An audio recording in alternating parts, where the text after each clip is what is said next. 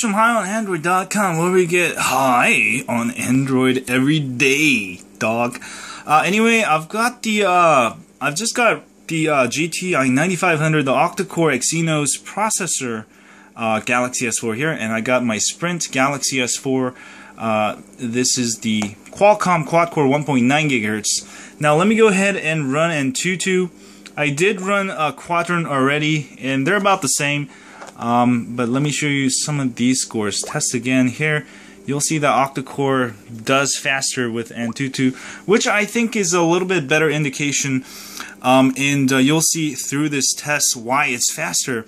Now, a lot of people are wondering, you're wondering what the Octacore actually is. It has 8 cores, but only 4 cores are actually being used at the same time. The way Octacore works is that there's 4 high-performance cores and 4 low-performance cores. The high-performance cores run at 1.6 GHz, whereas the low-performance cores run at 1.3 GHz. Now, by having 8 cores, it can quickly switch between the 2 cores.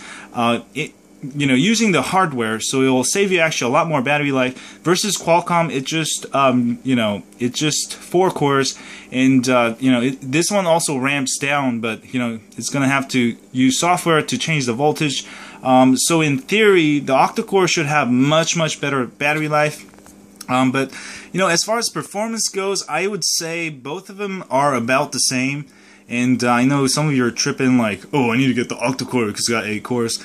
But I've tested this a bunch of times today, and they're pretty much on par. I mean, about the same. You're not gonna notice that much performance difference. But if you are a hardcore gamer, you play games all the time, I mean, it's very important for you, definitely get the Octa-core. It is a little bit faster. The GPU is much faster. That's where the difference comes in. And as you can see, the Octa-core is actually winning, and you can see that it is a little bit ahead.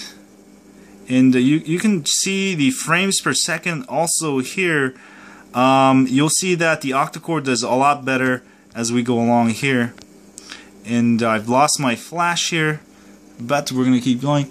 The frames per second much higher on the Octa-core, 36, averaging 36, versus on the right Qualcomm, it's almost like at 13, 12.5. So almost double frames per second for the Octa-core. Definitely the Exynos processor, based on what I've seen benchmarking, seems to do a lot better with GPU, and as you can see here. And it's almost done here. There we go.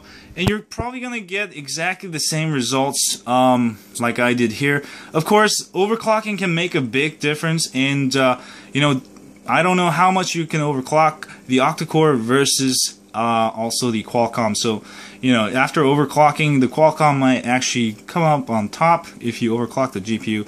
But Octa-core, of course, is better. And you can see the numbers, 28,000 Octa-core versus the Qualcomm there. And the biggest difference is in GPU, 10,104 versus 8563. That's the biggest difference. Everything else is about the same. So I hope this test kind of gives you an insight into how two of these CPUs perform. And the bottom line is, for the average user, you're not going to notice a difference. So definitely, I wouldn't worry about it too much, but if you're a hardcore gamer, go with the Octa-core. And also, this one should have more ROMs because the international version, and also there is no 4G LTE on the Octa-core GT-i9500. Now, there are Octa-core versions, the Korean versions, that actually have Octa-core and LTE, but those LTE probably not supported, not the same frequency as the one in the States. And that's why they have 2 different chips. Anyway, thanks guys for watching this video. If you like this video, as always, don't forget to hit that like button for me down on the left corner, and subscribe to my channel. And I'll see you guys soon. Stay high on Android. That was a test of the Antutu on the Octa-core versus Qualcomm. Later, dude. Stay high on Android.